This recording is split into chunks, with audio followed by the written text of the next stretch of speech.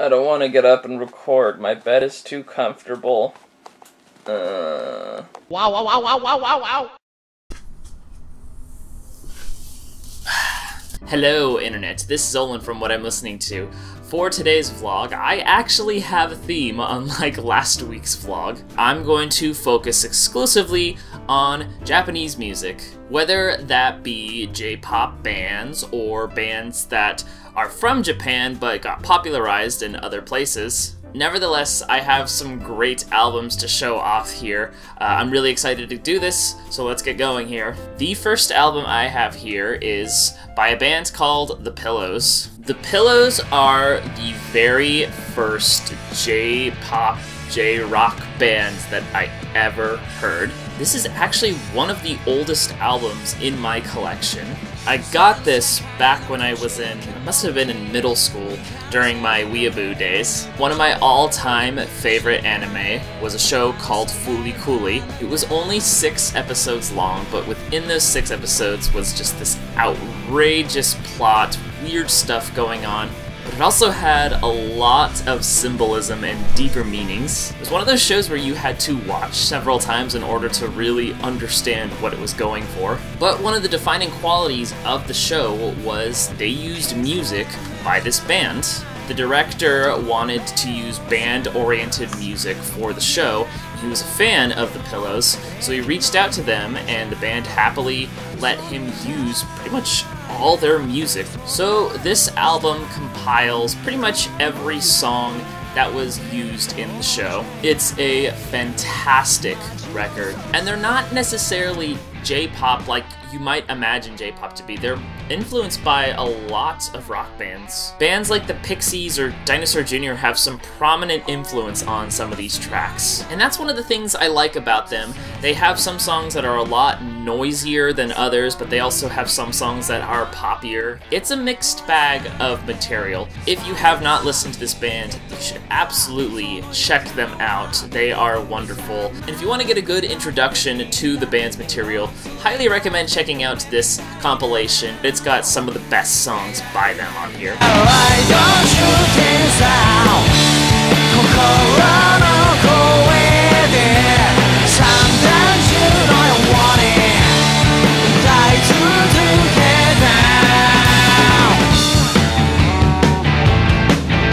Next up, I actually have another album by The Pillows. This is their album called My Foot. It was around 2005 or 2006 when I got really into The Pillows. At that time, this was the most recent album they had put out. They've probably put out like 8 other albums since then. But because I was super into the Fooly Cooly soundtrack, I really wanted to get their latest album, so I asked for it for Christmas, and I got it. I honestly didn't know any of their other material apart from the stuff that was used in Fooly Cooly. So needless to say, I really had no idea what to expect off of this one. But I was not disappointed by it. It sounded exactly like what I wanted to hear. Just looking at this is making me want to invest more in the band's discography. But yeah, once again, great band. Highly worth checking out. This is another great one to listen to, as well as that Fooly Cooly soundtrack.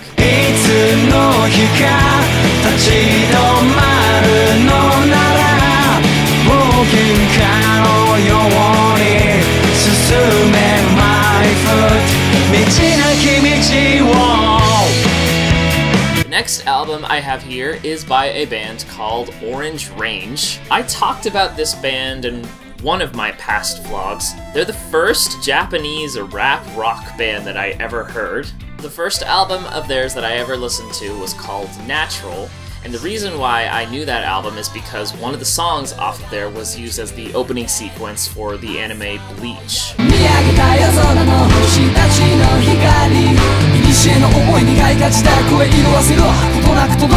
It was back then that I only owned that album digitally, and I'd been wanting a CD copy of it for a while. So my dad was on a business trip to Japan, and he texted me saying, "Hey, I'm at a record store, give me something to look for." So I told him, look for Natural by Orange Range, because I figured if any place would have it, a record store in Japan has got to have it. When he came back, he said he unfortunately couldn't find that particular album, but he picked up this Orange Range album instead. I was actually kind of shocked by how heavy this one was. Their earlier stuff has some rock influence, but gradually as they released albums, they started to stray away from the rock formula and focus more on being a hip-hop group. It sounds like a punk record at times. It still has rapping in it, but it just has heavier tendencies. Plus, there are tons and tons of guest stars on this thing. It seems like every song on here has a featured artist. Really, really unique sounding band, especially by Americans' perception of hip-hop music. If you're looking for what Japanese rap would sound like, I would definitely check these guys out because they are an experience.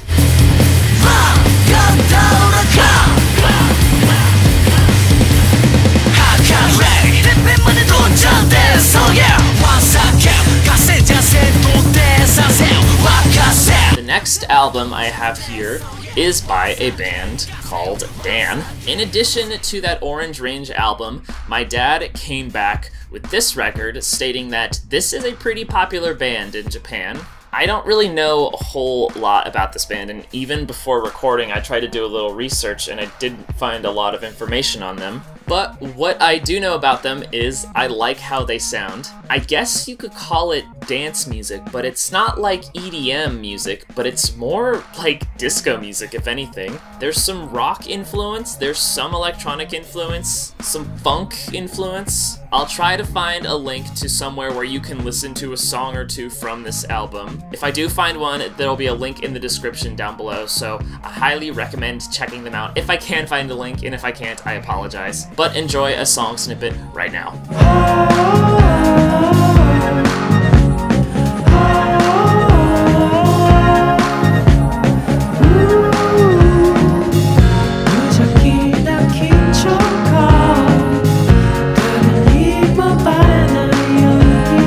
The next album I have here is a piece of vinyl. It's this guy here. I actually don't know who this is by or what this is called. The reason why I have this is solely because of the cover. I had a friend who was selling a lot of old records, and she gave me the opportunity to peruse through the collection and pick the ones I wanted. There's a lot of old classical records as well as old classic rock and pop records. Then I found this one and immediately was curious by it. Because I love Japanese music, I wanted to know what this one sounded like, so I took it off of her hands. To this very day, I don't even know the name of the artist. I've played this maybe 1 or 2 times and have liked it, but could never figure out who this was by. Maybe there's something in the inserts here. Let's see, Japanese. Oh, here we go. Graciela Susana.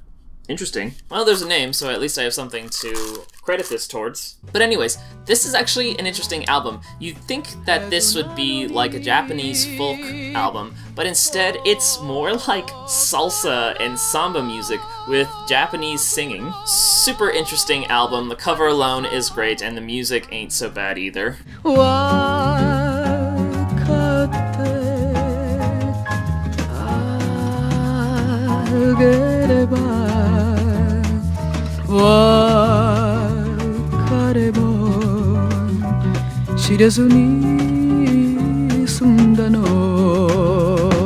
The next album I have here is by a band called Maximum the Hormone. These guys are fucking insane. I got this album for 2 particular songs, one called What's Up People and one called Zetsubo Billy. Both of those songs were used for opening and closing themes for the anime Death Note.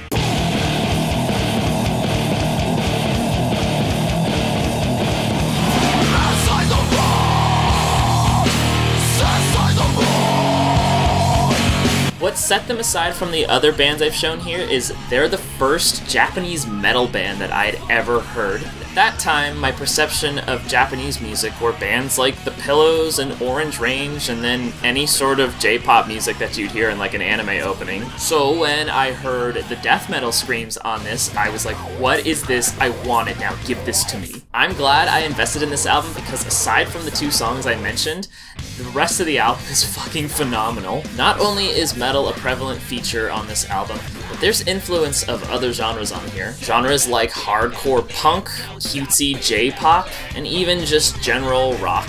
If you're a metalhead, highly recommend checking this band out. I cannot express how weird they are, but again, weird in a very, very cool way.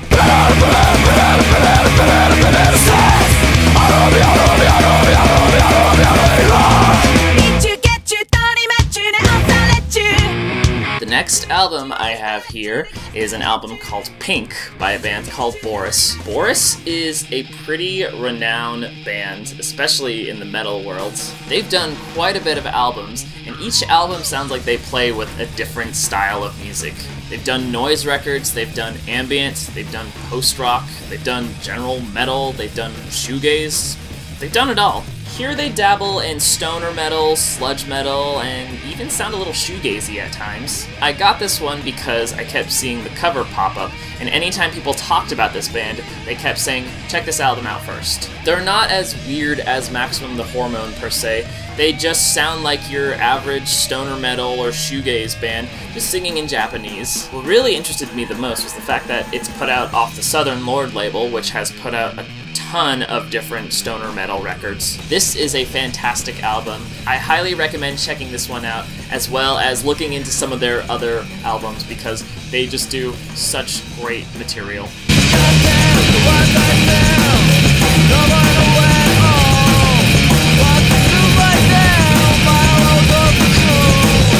The next album I have here is by a band called Boredoms. I can't exactly remember how I discovered this album, but I will say when I saw the cover, I knew immediately I wanted it. As I've mentioned in the past, I'm a total sucker for album covers with no text on the front, just a simple picture, and that's it. It's even better when the picture is colorful and abstract looking. So when I found a copy of the album at Amoeba, I quickly snatched it. And I'm glad I did, because the album is phenomenal. It's one of the most unique experimental records I think I've ever heard. It goes through waves of being noisy, ambient, psychedelic, shoegazy, spacey. It just plays with so many different genres, but it's pulled off perfectly. I will say, if you are looking into this band, definitely start with this record. I'd say this is their most accessible. They have some albums that are very, very experimental, some of which are more punk-oriented, while others are a little more percussive-based. But I'd say this one is their best. Vision Creation Newsun.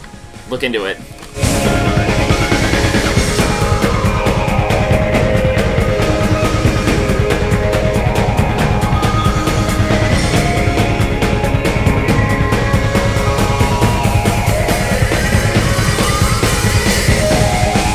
The next album I have here is an album by a dude named Susumu Hirasawa. I basically bought this album for one song called Forces. The song was used as the opening theme for an anime called Berserk.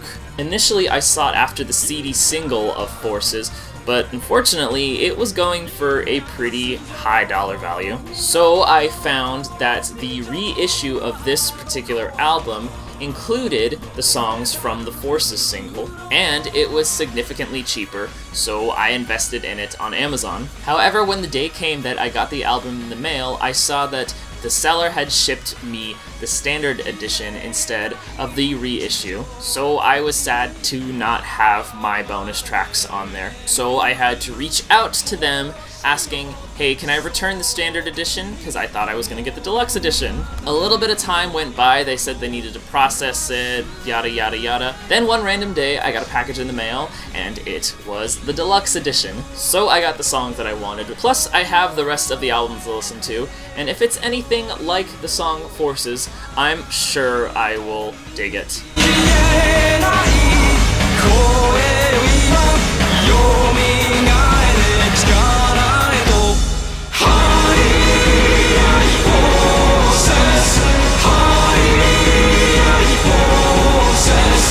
The last album I have here is by a band called Chai. This is actually a newer band that I went and saw live at Amoeba. They were putting on a show in order to promote this album, which just came out. And what's even cooler is I got to meet them and get them to sign the record. When I went to the show, I wasn't exactly sure what to expect, but when they started playing, I was blown away. I would say that they do cutesy J-pop music, but there's certainly some influence in punk, noise rock, and even some hip-hop too. As soon as they were done performing, I went and bought the CD. This is released off of Burger Records. They've put out some phenomenal punk bands. I highly, highly, highly recommend checking out this group, particularly if you're into Japanese pop music. These ladies were killer.